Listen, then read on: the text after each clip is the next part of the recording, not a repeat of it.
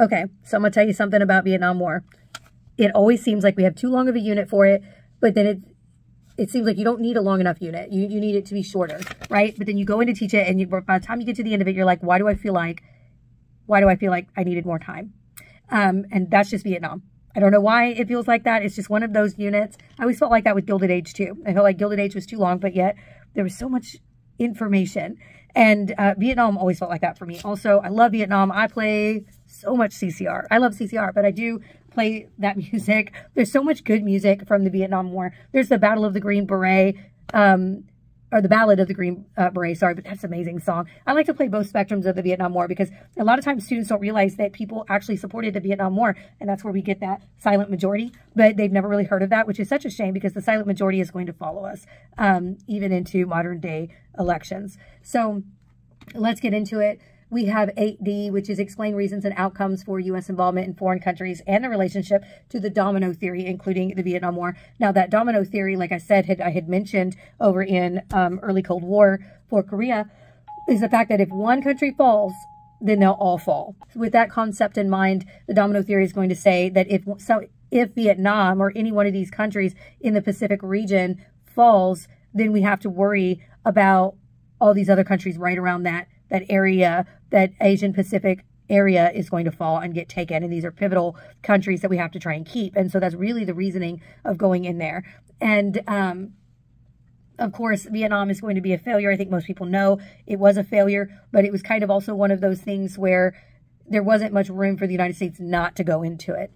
But 8D, you're really talking about the domino theory, the reasons why we enter, and then you will slowly come into the outcomes. Now, the ones that we'll talk about afterwards are outcomes. So it's always great to start with 8D, but it doesn't really take a full day. So yes, 8D is the start of it, but it is not a full day's lesson. It's more like the warm-up. Because almost all of these fall into that. That's really the teak for the whole freaking unit. So we can't do that. So we move on to 8F. And we describe the responses to the Vietnam War, such as the draft, the 26th Amendment, the role of the media, the credibility gap, the silent majority, and the anti-war movement. Now, this is literally like so much. This is so much, okay? So with 8F, there's a lot of responses to the war. Like I said, you have the silent majority. You have this group who absolutely support the war. And you're going to know it by the way they vote. They don't go out and protest. All you hear when you think about Vietnam is all of the protests taking place. But there was a large majority who did not protest. They went to work and came home and they had their own views and they showed it on voting day. And that's why you're going to see a conservative vote for the continuing of the war. Now, you're going to have the 26th Amendment, though, which is also going to be pushed by your protesters. And a very important amendment, really, because if you're going to send me to war, right, if I'm 18 and you're going to send me to war to die for this country, well, I dang sure better be able to vote for this country also. So this is where we're going to see that male suffrage lowered to 18. And so, or not male, but universal suffrage lowered to 18. And I said male suffrage because the only people getting drafted are men. Right? Now, everyone can vote at 18, men and women at this point because of the 26th Amendment. But the people who are really fighting for this are the ones that are affected by men being drafted. If I'm going to have to fight with I have no say unless I dodge, right? Then I should be able to vote for the people who are making the decisions on my life. Now, the role of the media is going to be really important during the Vietnam War for multiple reasons. You are going to have people like Jane Fonda who are going to lead kind of a movement against the Vietnam War. And you can totally get into that if you want. Up to you. Now, but you're also going to have the credibility gap that comes from the role of the media. This is the first time that we're really going to have a lot of things broadcasted. This is why it's like the war that takes place, you know, in the living room at people's couches. They're watching the TV and they are seeing the things that are taking place over there that the media is reporting, but that their politicians are not expressing to them. And they're going to realize that, hey, what my politicians are telling me is not necessarily true. And now the politicians are losing credibility with the people and they're not trusting them. And there becomes a gap between them in that trust area. But again, you still have that silent majority that continues to vote for it.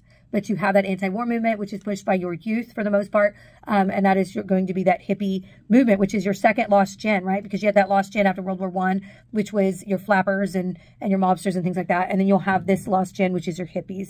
And they will be kind of moving away from society because they're losing trust within it. So as we go further, your next would be 8E, which is analyze the major events of the Vietnam War, including the escalation of forces, the Tet Offensive, Vietnamization, and the fall of Saigon. Now, this really goes through the process of the fall of our war in Vietnam. It's like the start and then kind of the progression to us eventually pulling our troops out and leaving. Okay, now the escalation of forces is going to be LBJ, Lyndon B. Johnson, and he is going to call for more troops to go over to Vietnam and fight. Okay, and this is where that that credibility gap comes from, because he's going to be calling for more forces. Hey, we're doing okay, but the Tet Offensive happens, and we realize that it was a huge loss. If we're doing so well, why did we take such a big loss from the Tet Offensive? And soon we'll have Nixon, who will come in on the idea of Vietnamization, which is slowly pulling our troops out and letting South Vietnam kind of fight the war for themselves. And we do that eventually. And then we have the fall of Saigon, which is South Vietnam falling and it becoming one Vietnam, right? So they do come together, and then that's it. And we will move on to 18B. Where is it? There we go. Explain constitutional issues raised by federal government policy changes during times of significant events, including the 1960s. This is your most loaded TEK. Like, everything else is pretty simple as far as explaining what the major events during Vietnam War were, as far as the Vietnam War. But what is going on on the home front? There's always something going on the home front. Anytime that we've got a war, we've got major changes taking place in the United States. So 18B is going to encompass 24B, which is describe the impacts of, describe the impacts of cultural movements in art, music, and literature, such as rock and roll, the Chicano movement, and on American society. So we're actually kind of moving away from that rock and roll, original rock and roll, right? We're moving into more of a charged, politically charged rock and roll that's really focused more on what's going on in the United States and abroad with the United States involved, right? So, because rock and roll was politically charged, but it was more politically charged for racial reasons. Now, the political charge that's taking place with the rock and roll movement during the 1960s is more because it is politically charged. But we also have the Chicano mural movement going on, which is starting to take place. Now, you can mention this, but it's really more of a thing that you talk about in the civil rights era. But because that's the focus area on civil rights, but you can start to get into the Chicano movement and make sure that they remember, hey, this is the 1960s. While we're focused on Vietnam, there are civil rights issues going on, because the civil rights, the era itself is mostly within the 1960s, when we see all of the change taking place with regard to the things that have taken place up to this point. So yes, we're focusing on Vietnam, but remember, we're still in the 1960s, because sometimes students, because we block off these subjects and we hyper-focus on certain topics within this era of the 1950s to 1960s, students get confused. So make sure that you continue to mention, hey, there are civil rights issues going on during the 1950s, Cold War, Korean War era, and during the Vietnam time frame.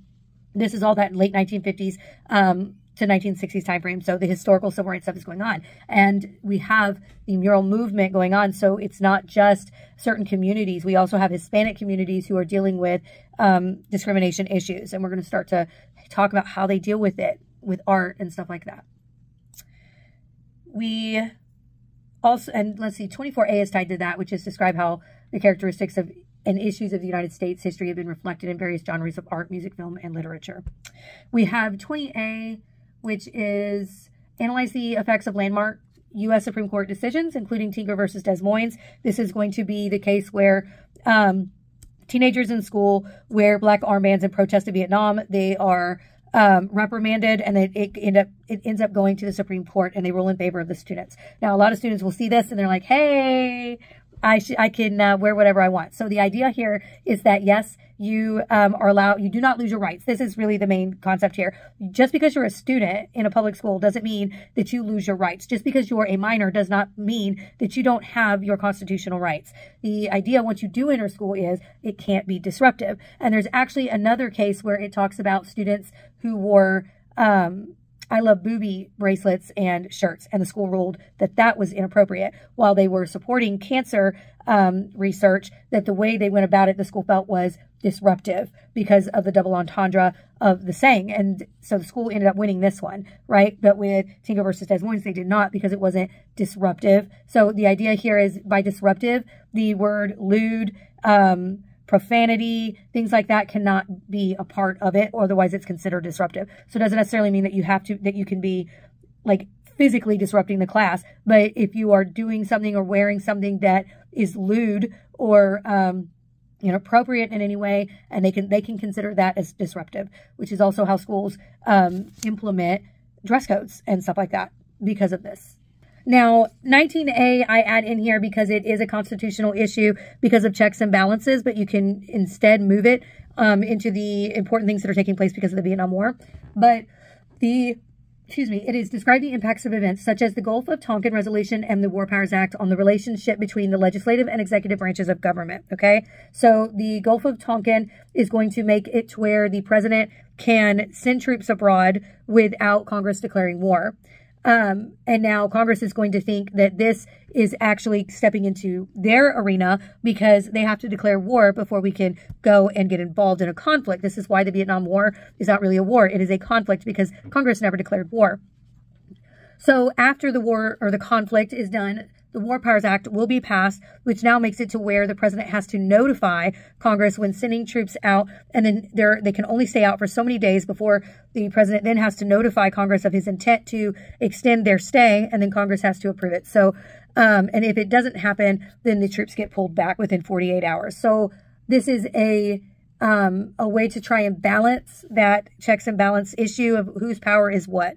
Okay, and they'll get more into that in government, but this is always tested, so you've got to drill this in your students' heads. 20B, explain why landmark constitutional amendments have been proposed and ratified from 1877 to the present. Of course, that's Tinker v. Des Moines. There is 22B, which is evaluate various means of achieving equality of political rights, including the 26th Amendment. So you can see why I've grabbed those together. We have 1A, analyze and evaluate the text, intent, meaning, and importance of the Declaration of Independence, and the U.S.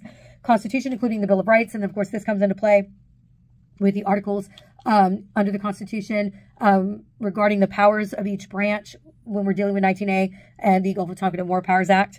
And also when we're dealing with Tinker versus Des Moines. And then we have 1B, which is analyze and evaluate the application of these founding principles to historical events in U.S. history. Students have to understand that the reason that amendments and acts and stuff like that are passed is because we use the Constitution to support them and to show that, yes, this is definitely a thing that we should do. 22A is, let me get over here. Identify and analyze methods of expanding the right to participate in the democratic process, including lobbying, nonviolent protesting, litigation, and amendments to the U.S. Constitution. You'll see this one a lot. And again, this is because the kids protested in school. So it counts. And that's pretty much it. So like, oh wait, 19A. Did I go over 19A? Yes, I just went over 19A. Okay. And 18B. All right. Yes, I went over everything. So it may seem like I said, there's not much to Vietnam, because it's such a focused unit. We're really just focusing on the war and the couple of things that have taken place in the United States. But trust me, it's a beast. Even though there's not a lot there, it's a beast because you're dealing with concepts that students aren't necessarily familiar with. And so take your time as you go through it. There's always this feeling like you need to rush. Don't rush through Vietnam because there is a lot of specific questions that are asked on the STAR every year. But don't fear spreading it out a little bit and taking your time, or get through it and then focus on the review of the major parts, that focused review of the major parts that are going to most likely be tested over. So up to you, but I am warning you. It is a beast. It's short, but it's a beast.